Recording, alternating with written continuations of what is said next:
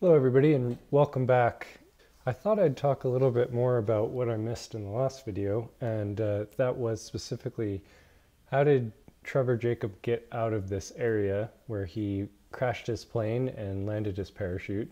If you haven't seen my last video on how he crashed and where he crashed, please have a look at that. I identify the exact crash site, and also of course take a look at his video and some of the other videos online. I'll put links to those videos in the description. So again, a regional overview, we're in California, northwest of Santa Barbara, along the California coast. The area specifically we're looking at is within the Los Padres National Forest and then the San Rafael Wilderness Area. So if we look at the Forest Service map, this big green area is Los Padres National Forest. The plane crash happened right here around Bald Mountain, and that's within this wilderness boundary, which there is a four-wheel drive road that goes to the edge of it. Just to the west, that road exits and goes onto private land. And there are some ranches in that area. So if we go a little bit closer to the crash site, you can remember from the last video, the plane came in here up this valley near Bald Mountain, and it crashed just in here. And then we saw him parachuting.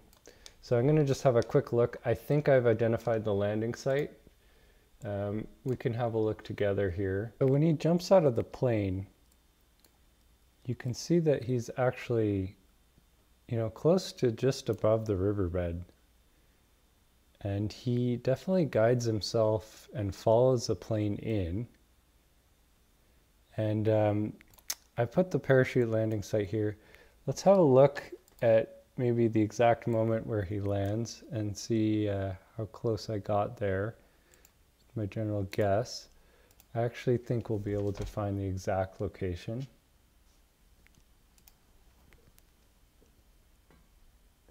So in this shot, it's a sideways shot, but you can see this clearing below him. And looking here, I actually believe that that clearing is just in front of this pin. You can see this tree here, and then a clump of bushes and kind of a field. So it's actually two kind of bigger trees casting shadows. Here in the video you see again two trees, that clump of bushes, clearing around it. Let me show you again. Two trees, yeah. So his shot's kind of just showing the edge of that. So he was really trying to get to his plane. He landed in the closest clear area, or at least attempted to. I think when he actually comes in, he just overshoots that clear area and hits some fairly thick bushes. So he's somewhere around there. He's probably like just off here.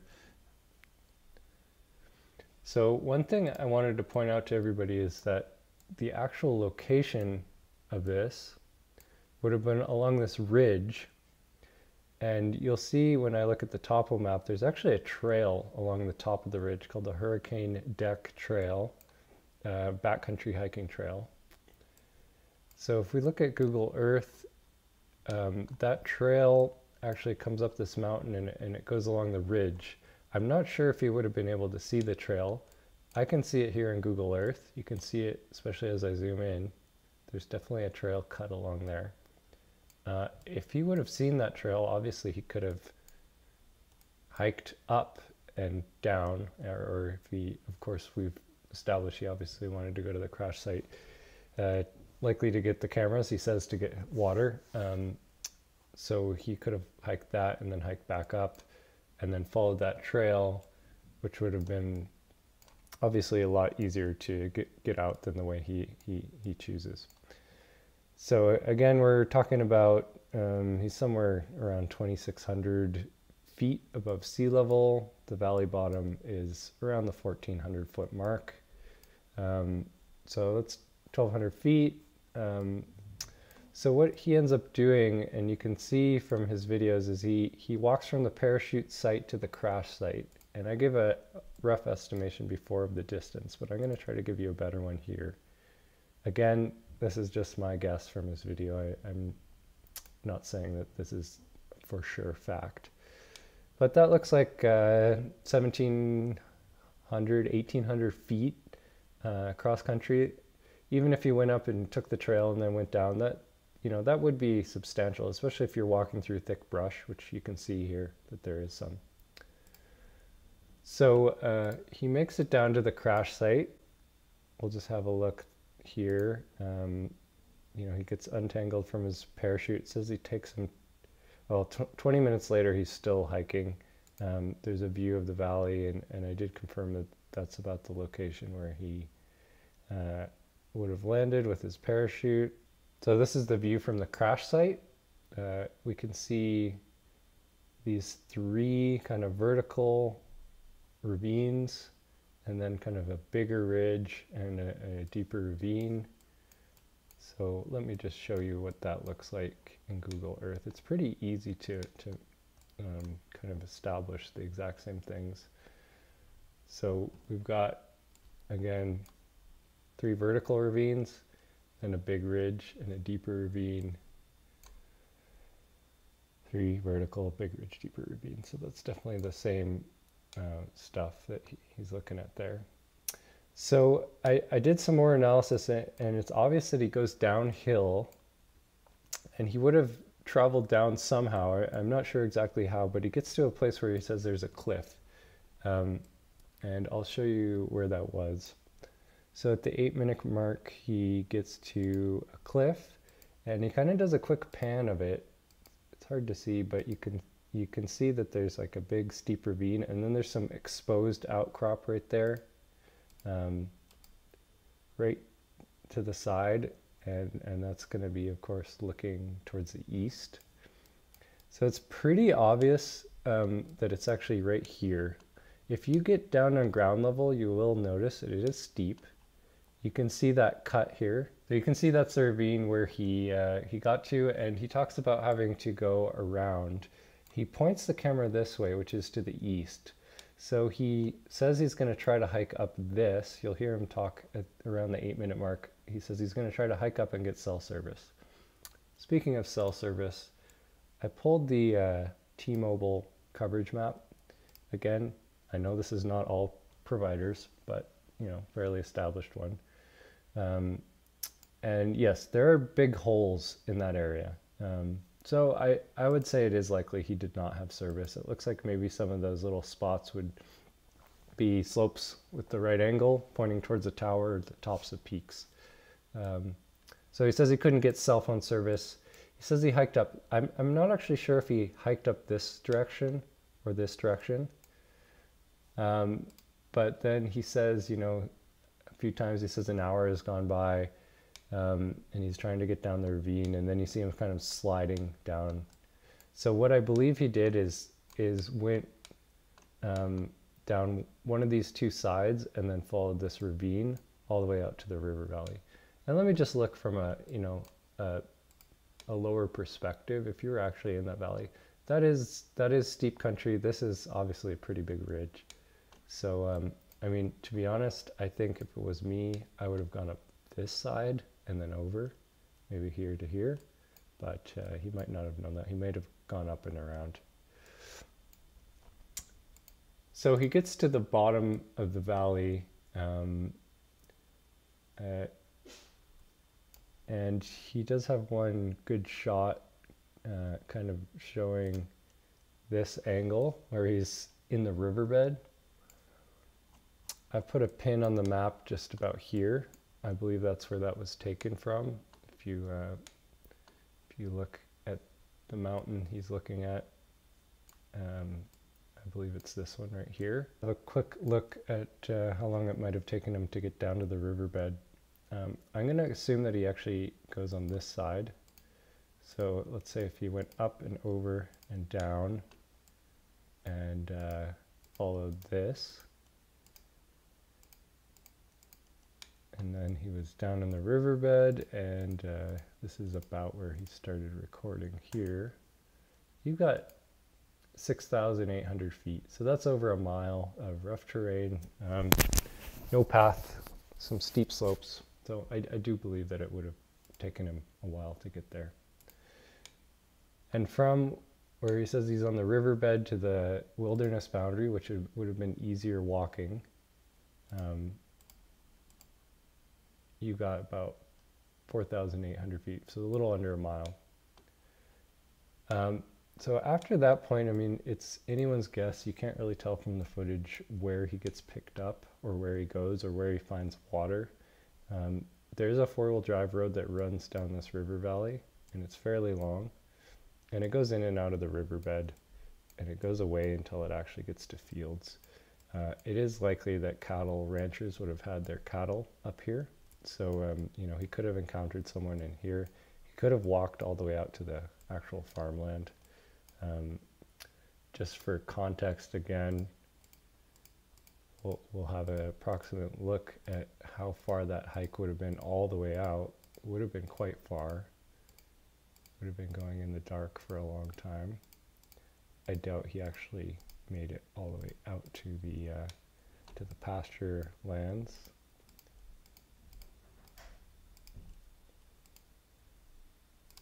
So that's 12 miles all the way out to kind of just the head of that valley that would have had flat fields and some more civilization. Of course, it was later in the day, so the shadows would have been something like that. So yes, that's definitely that mountain he's looking up at. That mountain he's looking up there, he said the sun was about to go down. So after that, his shots, unfortunately, he's in the valley bottom. It's not as easy to tell exactly where he goes, but it's clear that he went west. And like I said before, there's a wilderness boundary and there's a road. So obviously people wouldn't be able to drive in past the wilderness boundary, which is right about where this Manzana Schoolhouse camp is. So he found that four-wheel drive road.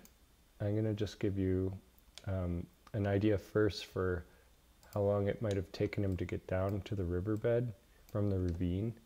I'm going to assume that he actually goes on this side.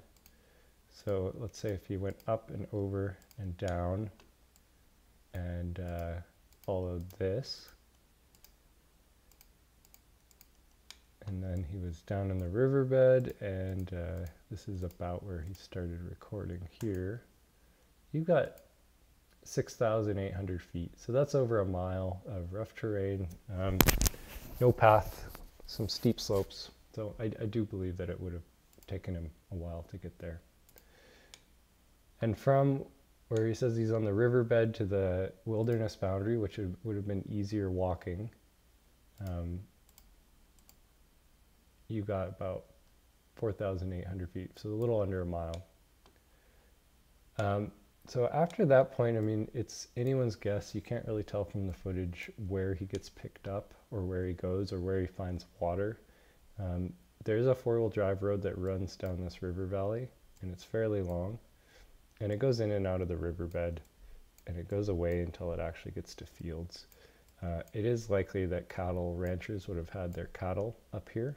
So, he could have encountered someone in here. He could have walked all the way out to the actual farmland. Just for context again, we'll have an approximate look at how far that hike would have been all the way out. It would have been quite far.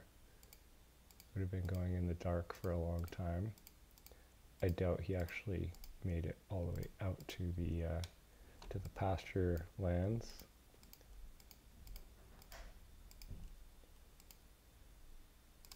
So that's 12 miles all the way out to kind of just the head of that valley that would have had flat fields and some more civilization. Thanks for watching that video. I know it's not really providing any new information. I just thought people might be interested in what his hike out might have looked like. I do think that the descent from the crash site and the parachute landing site would have been fairly treacherous. It would have been hard.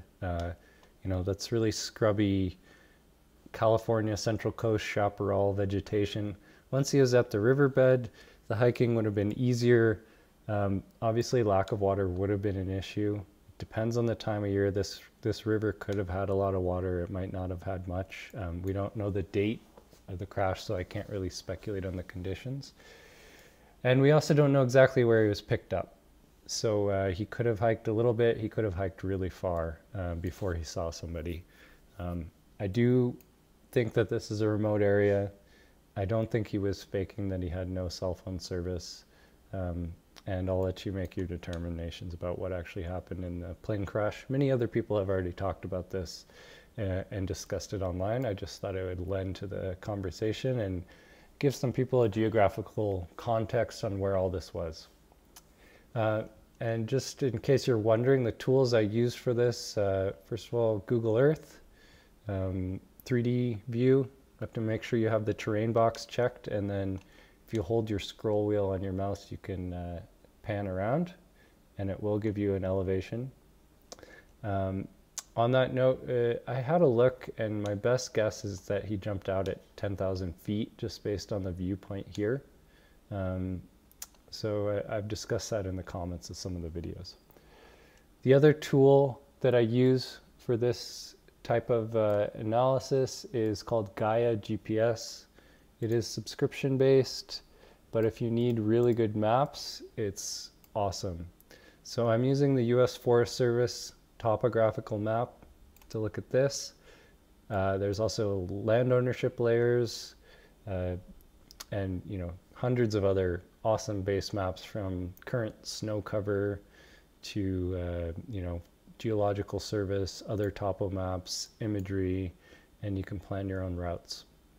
So I would highly recommend that to anybody that's into kind of trying to understand some geographical context around areas, or plan a trip into the backcountry and make sure you're doing it safely, as well as being on lands that you're allowed to be on. So thanks for watching, and we'll see you on the next one.